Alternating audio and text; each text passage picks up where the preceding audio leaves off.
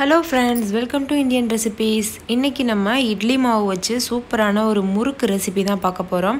ரொம்ப மொறுமொறுப்பா ரொம்ப சூப்பரா இருக்கும். டேஸ்ட் வந்து பாத்தீங்கன்னா கடையில கிடைக்கிற அதே முறுக்கு டேஸ்ட் இருக்கும். தேன்குழல் முறுக்கு மாதிரி இருக்கும்.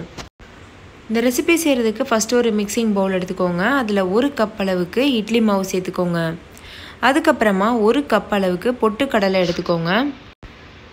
பொட்டுக்கடலையை நல்லா மிக்ஸி ஜாரில் போட்டு அரைச்சிட்டு சன்னி வச்சு சலிச்சு அந்த இட்லி மாவோட சேர்த்துக்கோங்க. இப்போ சலிச்சாச்சு. இந்த கப்பிலாம் நம்மளுக்கு தேவையில்லை, தூக்கி போட்டுடலாம்.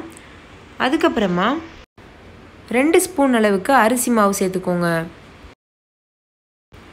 அதுக்கப்புறமா தேவையான அளவு உப்பு சேர்த்துக்கோங்க. அடுத்தது கொஞ்சம் போல் கருப்பு எள் சேர்த்துக்கோங்க.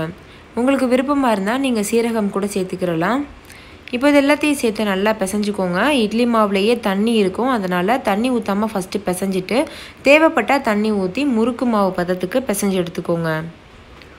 இப்போ கொஞ்சம் போல் தண்ணி சேர்த்து நல்லா பிசைஞ்சு எடுத்துக்கிறலாம். பாருங்கள், இந்த மாதிரி நல்லா முறுக்கு மாவு பதத்துக்கு பிசைஞ்சு வச்சாச்சு. இப்போ நம்ம முறுக்கு சுட ஆரம்பிச்சிடலாம். இந்த மாதிரி முறுக்கு உரல் எடுத்துக்கோங்க. இப்போ கொஞ்சம் போல் முறுக்கு மாவு இந்த மாதிரி கையில் எடுத்துகிட்டு நல்லா இந்த மாதிரி உருட்டி விட்டுக்கோங்க. இப்போ இதை முறுக்கு உரலில் வச்சுட்டு நம்ம வந்து முறுக்கு பிழிய ஆரம்பிச்சிடலாம். பாருங்கள், இந்த மாதிரி. இப்போ எப்படி புளியணும்னு புளிஞ்சு காமிக்கிறேன் பாருங்கள். இந்த மாதிரி நம்ம புளிஞ்சு விட்டால் அப்படி ஸ்டிஃபாக நிற்கணும். அப்போ தான் நம்மளுடைய மாவு வந்து கரெக்டான பக்குவத்தில் இருக்குதுன்னு அர்த்தம். பாருங்கள், இந்த மாதிரி வந்து ரொம்ப ஈஸியாக வந்து புளிய வரும் இந்த மாவு. அடுத்து ஒரு குட்டி பிளேட்டில் எண்ணெய் தடவிக்கோங்க. தடவிட்டு அது மேலேயே இந்த மாதிரி புளிஞ்சு விட்டுக்கோங்க. பாருங்கள், நான் புளிகிற மாதிரியே புளிஞ்சு விட்டுக்கோங்க. கடைசியாக நம்ம வந்து லைட்டாக ஒட்டி விட்டுடலாம். பாருங்கள், இந்த மாதிரி. இப்போது எண்ணெய் நல்லா சூடாயிடுச்சு. இதில் நம்ம புளிஞ்சு வச்சுருக்க முறுக்கை வந்து போட்டுடலாம். பாருங்கள், லைட்டாக இந்த மாதிரி திருப்பி விட்டுட்டு கையில் எடுத்துக்கோங்க. எடுத்துகிட்டு மெதுவாக அந்த மாதிரி போட்டு விட்டுருங்க.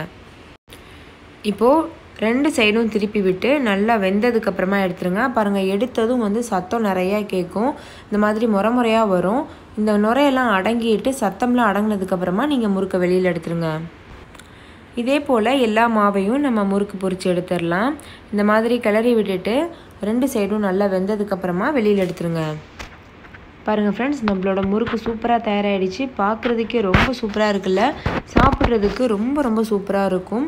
இது வந்து பார்த்திங்கன்னா நல்ல முறுமுறுப்பாக இருக்கும். சில முறுக்கெல்லாம் ரொம்ப கடுக்குன்னு இருக்கும், அப்படிலாம் இருக்காது. இது ரொம்ப முறுமுறுப்பாக ரொம்ப டேஸ்ட்டாக இருக்கும். நீங்கள் இது இட்லி மாவில் தான் செய்வீங்க அப்படின்னு சொல்லி யாருமே நம்ப மாட்டாங்க. அவ்வளோத்துக்கும் சுவையாக இருக்கும். ஸோ கண்டிப்பாக ட்ரை பண்ணி பாருங்கள்.